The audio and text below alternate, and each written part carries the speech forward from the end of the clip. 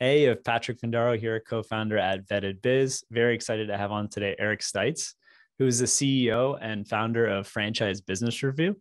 He founded the company 17 years back and really has led the way for surveys, feedback, input from franchisees, and has worked with hundreds of franchise brands that are expanding in the US and internationally. Eric, thanks so much for joining today. Yeah, no, absolutely. Thanks for having me on. So you've been in the franchise industry for some time. It'd be great if you could just recap how you entered into the franchising space and then what the impetus was for Franchise Business Review. Yeah, it's a great question. It seems obvious today when you think about review sites, all the different, from Glassdoor to Yelp to Amazon, all the different sites that are out there. But 17 years ago, there was nothing like this in the franchise space. And so we were really working, I had been with a number of franchise marketing companies and helping, them reach out to franchise candidates. But everybody wanted to know, the same sorts of questions. Is the training good? Is the support good? Are you making any money? And so we kind of came up with this idea of, surveying franchise owners and asking those questions, because as you're probably well aware, existing franchise owners get calls every day from people that might want to buy into the business.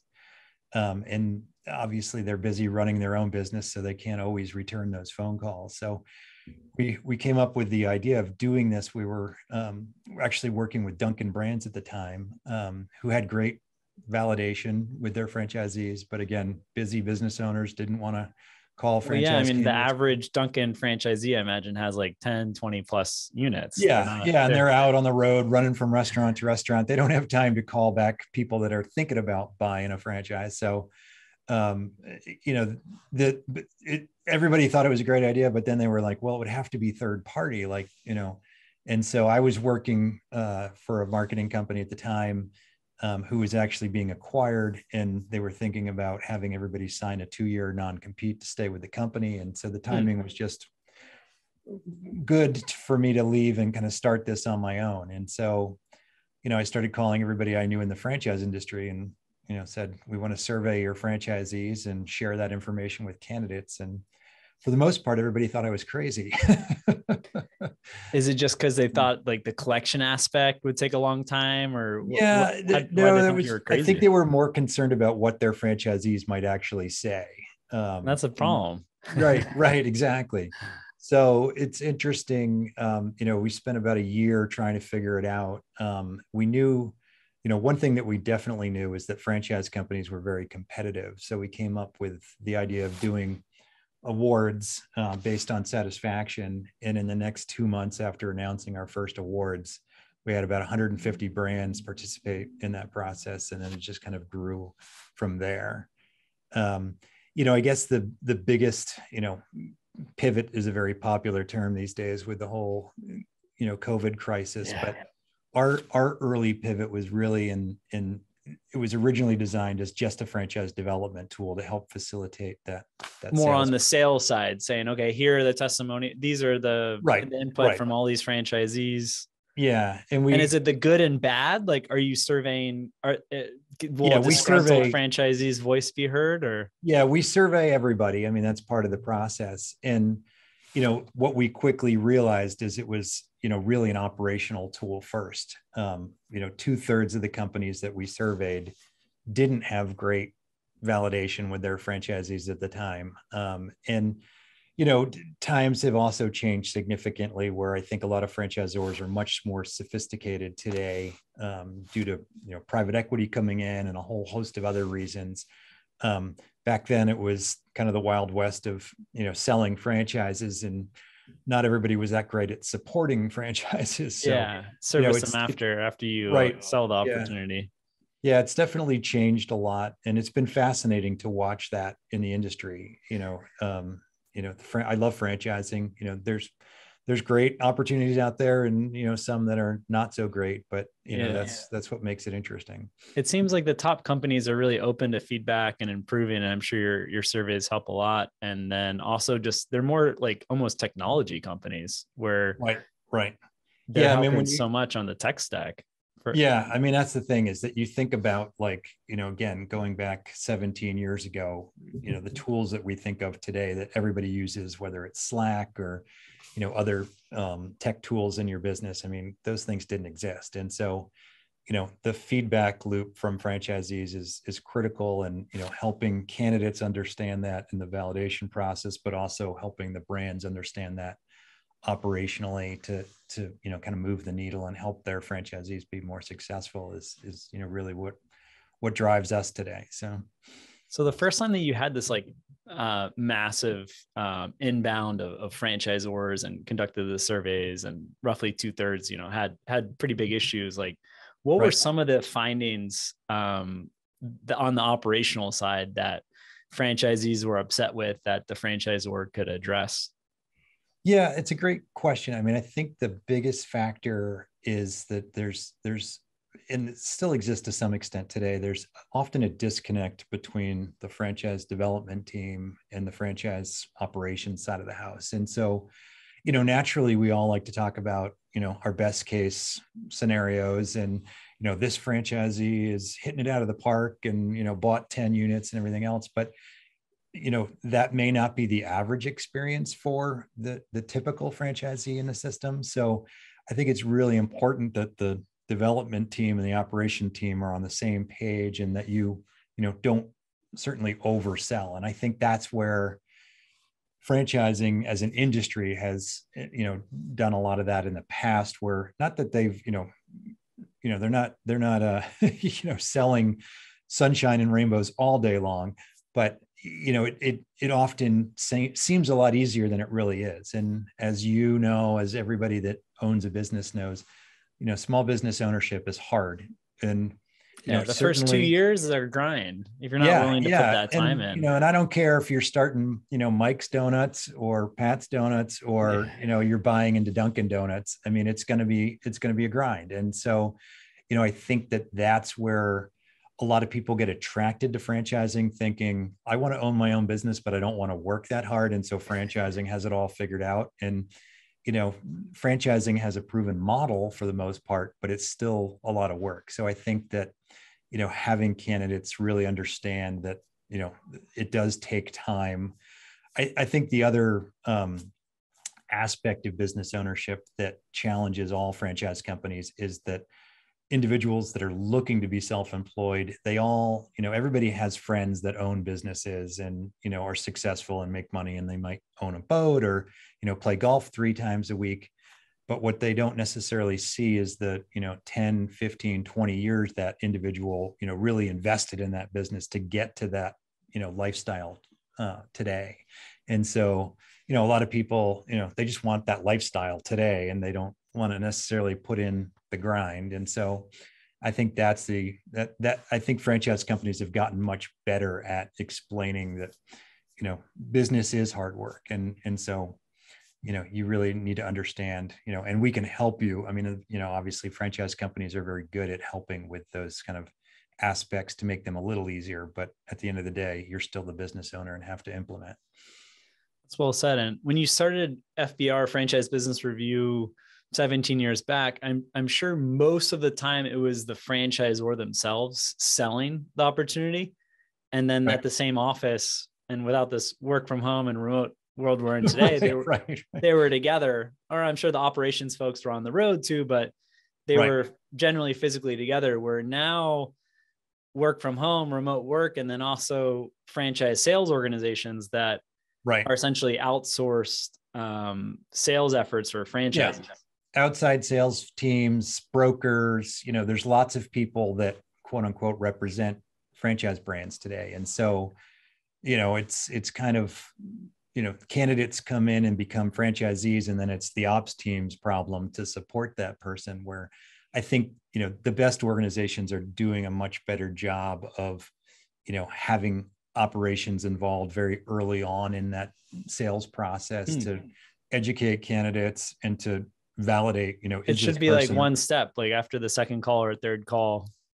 Yeah, exactly. I mean, we just came back from the IFA conference, the International Franchise Association conference, and it was amazing how many people I spoke to at different roundtables where their operations team has veto power, so to speak, on any new candidate coming into the system, which is, great. Again, it's not just, bringing in anybody that can write a check. I mean, obviously these brands know who's successful in their systems, what skills it takes, how much money you really need to have to be successful. And so to have operations, at the table, let alone have, that veto power is great.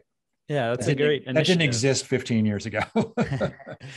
And it's long-term incentives are aligned because, I mean, if the franchisor is making most of their money on the royalties as opposed to the franchise fee, that's recurring revenue. And right. if one day they do want to sell to a private equity fund or IPO, the valuation is going to be significantly higher if they have this recurring revenue model, as opposed to selling franchises, 20-30% of them close the first couple of years. Right. Yeah. I mean, that's, there's so many stories of brands that sold, to people that could afford to buy the franchise, but didn't necessarily have the skill set to run it. And, and now they've got these big territories that are taken up by, average or lower performing franchisees. And so to be able to, really understand, I mean, that's the thing when I tell people, when you're looking at a franchise brand, you should feel like, it's a recruitment process, and they should be analyzing you as a candidate just as much as you're analyzing them. And if it feels more like a sales process, then you're probably in the wrong place. That's well said. I mean, some of the best franchises, they don't even really recruit, or they're just hiring from within, like Domino's Pizza, Dutch Bros Coffee. They're not there. You have to already be in the ecosystem, and probably would have had to be already an employee, a manager, to even be considered to be awarded a franchise license. Right. Yeah. Now there's, again, it should be a process just like the franchise operations process. And, if you feel like you're being sold some smoke and mirrors, then you probably are. And how do you see it in terms of like hours worked, earnings? Because I've seen some of the reports you've shared on your site that have some pretty interesting insights in terms of how much money franchisees are actually making, or how many hours they're actually working, which the hours worked seem much higher than I would have anticipated. Yeah. I mean, again, it varies significantly from, there's a lot of owner operators that just have one location, one business. And then there's lots of multi-unit owners that have a whole organization or a team to support those units. So, it is, I mean, obviously franchising goes across lots of different industries. So, if your dream is to own a business and make $50,000 a year and work 20-30 hours a week, there's franchises that you can do that with. If you're, looking more for, to own multiple locations and build an empire, you're probably, you can do that and make hundreds, if not millions of dollars, but, you're going to need a much bigger infrastructure and a team around you. And, you'll probably be working more like, 40, 50, 60 hours a week and not 20 and hours. Use leverage, sign personal guarantees. Yeah. If you're reading the 4-hour work week and you're thinking about buying a franchise, it's probably not a good fit. That's well said. Yeah, we do see a lot of that comments and feedbacks for like semi-absentee passive opportunities. And the reality is capital is super cheap right now in the US. You can get a SBA loan for 5-6%. And if it's that easy to run the business, these businesses would just be opening up tons of corporate units and have managers in place. But the reality is it's not.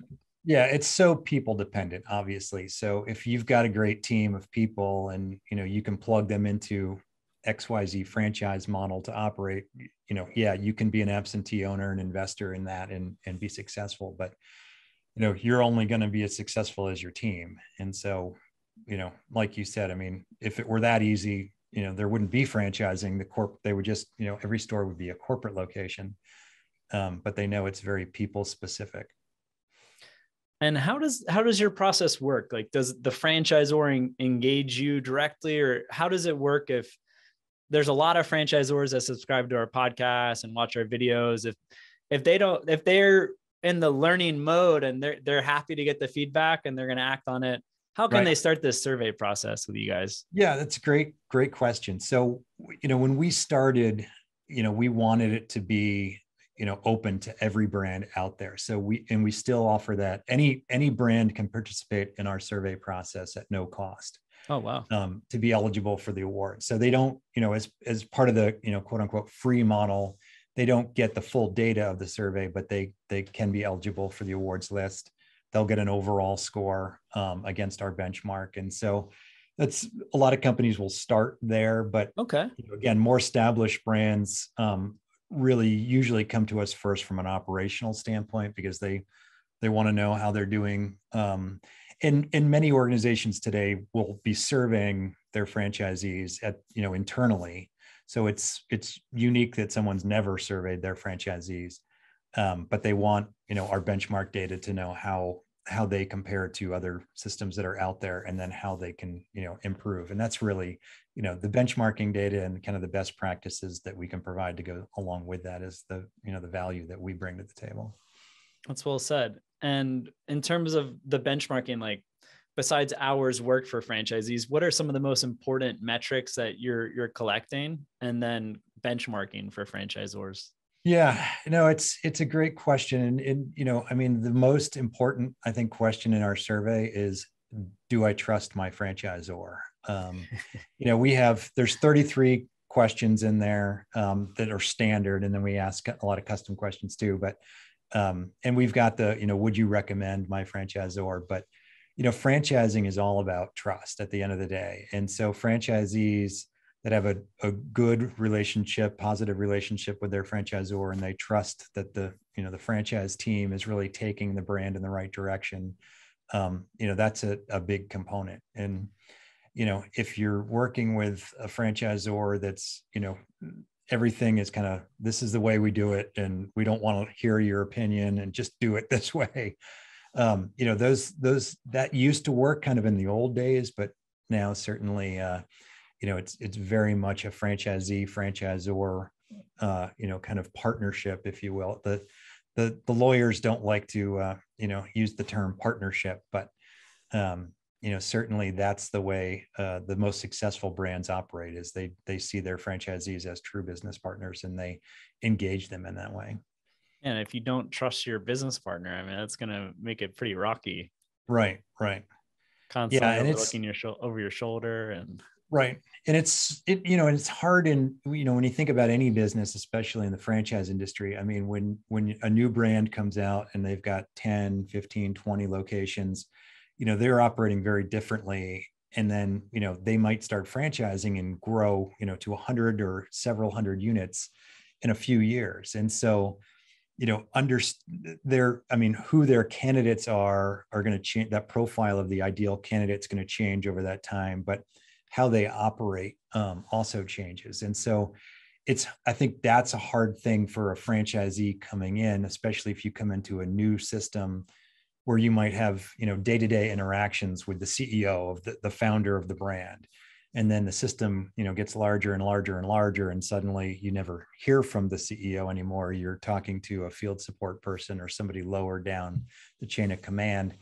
That can be hard for folks. But I think the brands that do it right, they have that team in place to really engage franchisees and treat them as true business partners. so in terms of all these franchisees, I mean, there's some systems you're surveying that have 50, 100, 200. How do you make sure that they participate in the survey so that there's some minimal threshold Right. that's hit in terms of franchisees that are responding?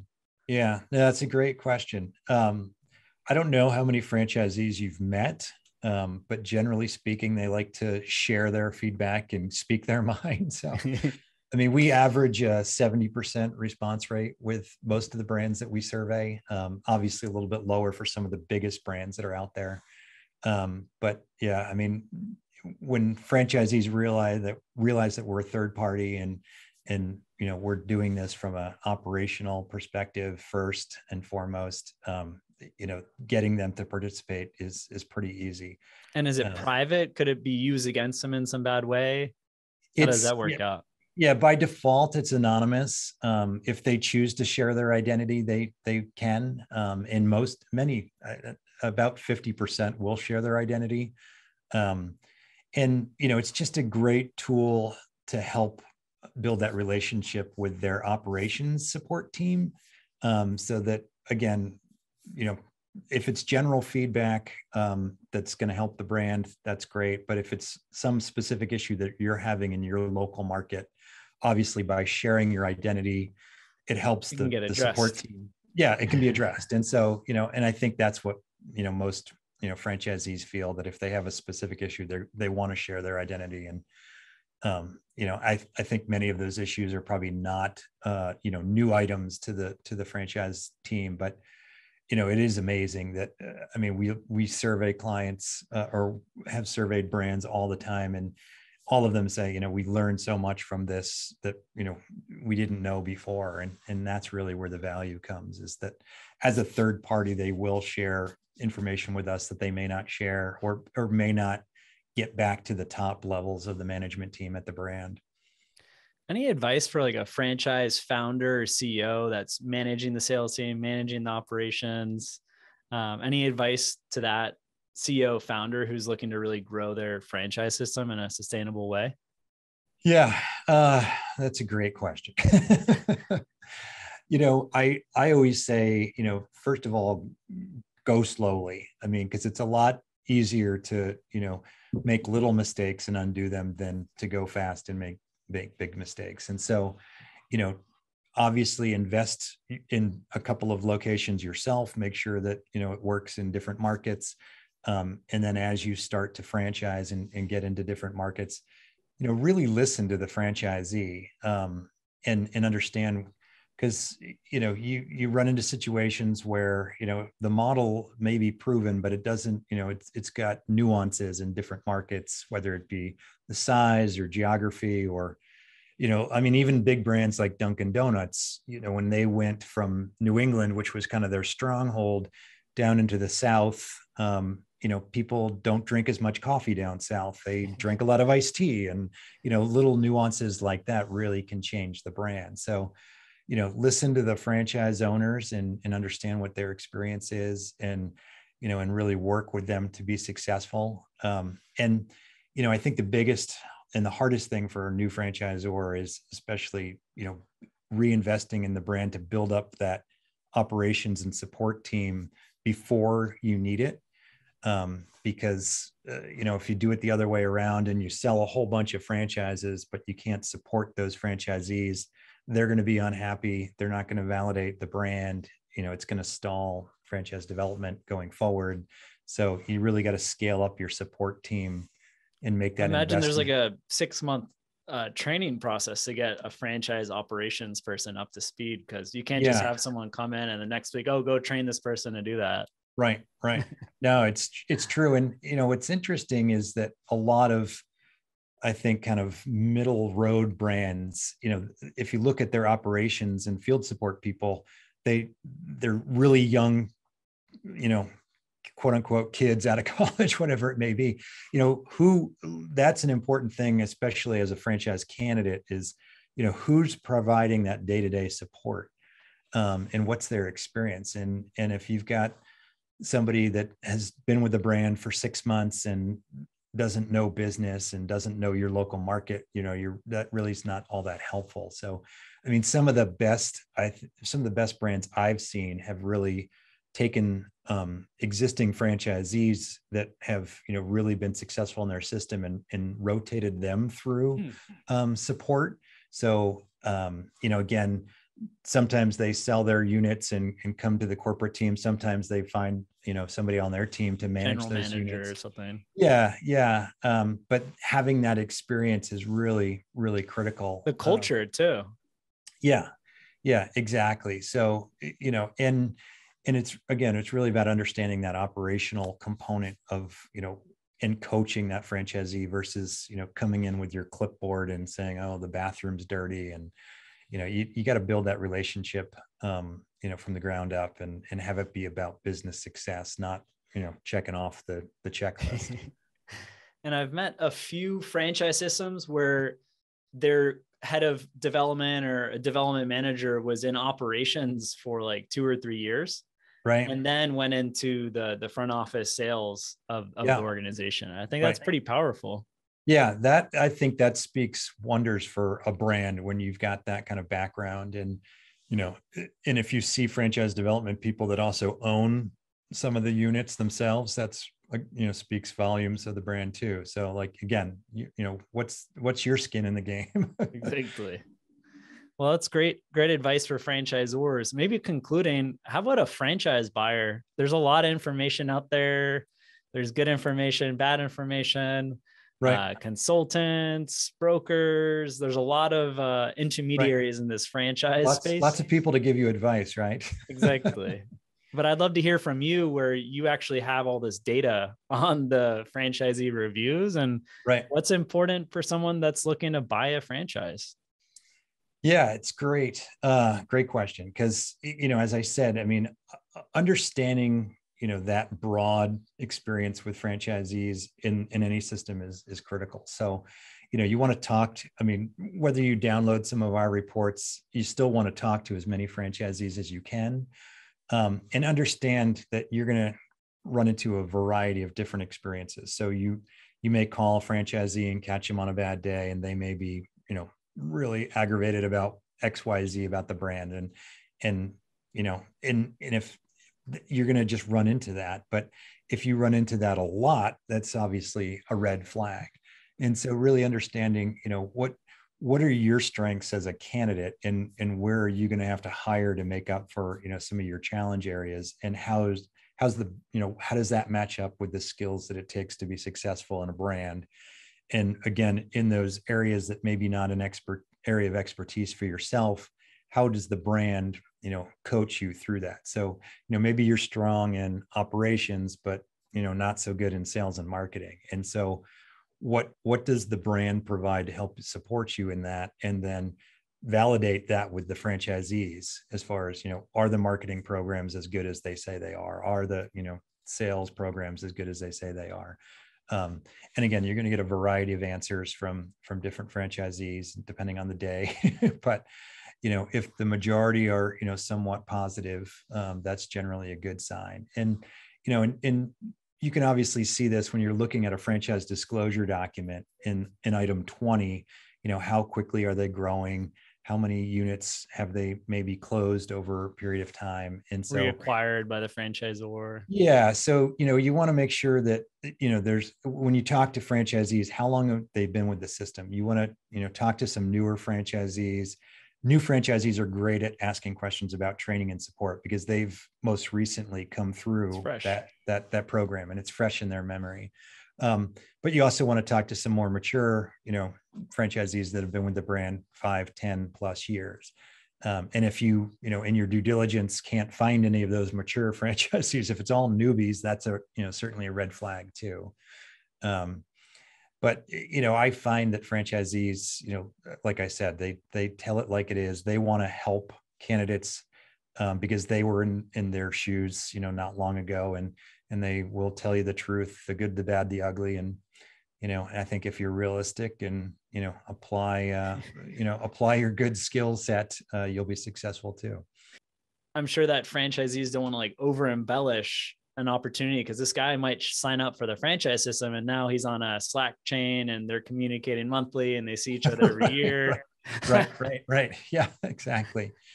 Yeah. I mean, when you talk to franchisees, like I said, you're always going to talk to franchisees that are unhappy, and you want to kind of dig into that and find out why. And, is it an issue that's systemic with the brand? Is it just something, that this person is, unique to that market? And understand, and address that certainly with the franchisor too. So like if somebody or a bunch of people say, marketing is, not easy to implement or whatever it may be, talk to the franchisor about that and hear what their feedback is. And again, everybody's experience and expertise and skill set is a little bit different. So, but generally speaking, the franchisees do clearly tell it like it is. And if they know that you're a serious candidate and see that you have the right skill sets, they'll be welcoming of, and ask them, would you do this again? knowing I what like you know that. Would today. you do this again? And then what was the other one? Do you trust your Do you franchisor? trust the franchisor? Yeah. Yeah. And, and that's, obviously an important thing. It's a long-term, Like a franchising. marriage. It is, it's a 10, 15, 20-year marriage in some cases. So, and understand that broad vision of the franchisor, as well as what, where they see the brand going. As we kind of talked about, private equity has gotten involved. So you may hitch your wagon to a brand, and, private equity might come in after that, and that could change things. A new management team might come in, and that could change things. So, that's part of franchising, and being, flexible. And certainly, you hope that that's a good thing for the brand. They're going to invest in new systems or leverage other systems from other brands they may own. But it's important to kind of know that, that franchise relationship is a long-term relationship. So trust is a key component. And it's necessarily like understanding like the franchisee too you're talking about, and like, are they having a bad day? But like ideally diving a little bit into their background. Like I talked to the founder of a franchise system where his most important criteria is they're not awarding franchise licenses to entry level folks graduating college. They want you to already have success in your career over the last 5 to 10 years. So if there's a franchisee that signed up and he's not doing well, and has kind of struggled throughout his career and has bounced around a lot of different jobs and has never really hit his stride yet, then that's something that you should be mindful of when you talk to that franchisee. Right. Yeah. I mean, the other piece too is, we've got lots of companies on our awards list that are great companies, but, every company's got a different culture, different personalities within their brand. And so, just because a company is well rated by us or some other source, doesn't mean that you're a natural fit for that company. So when you talk to franchisees, like, you want to understand, are these the types of people, that I want to hang out with? Because, those are the most successful franchisees are, working with their other franchisee, their co-franchisees in their system, and they're getting together multiple times a year, and they're sharing lots of information and best practices. And, if these aren't the type of people that you want to have a cup of coffee with or hang out at the bar with after a conference, maybe you should, look at a different look at another system. There's like 2,000 plus franchises available. Right. Exactly. Well, Eric, this has been great. We're definitely gonna leave your contact information, a link to your website. Is there any other information you'd like to conclude with? Yeah. I mean, obviously you can look me up on LinkedIn or at the contact information below. But, check out franchisebusinessreview.com, and feel free to reach out with any questions anybody has, whether you're a franchisor or a candidate or somebody in between. Perfect, Eric. Really appreciate your time today. Thank you. Thanks.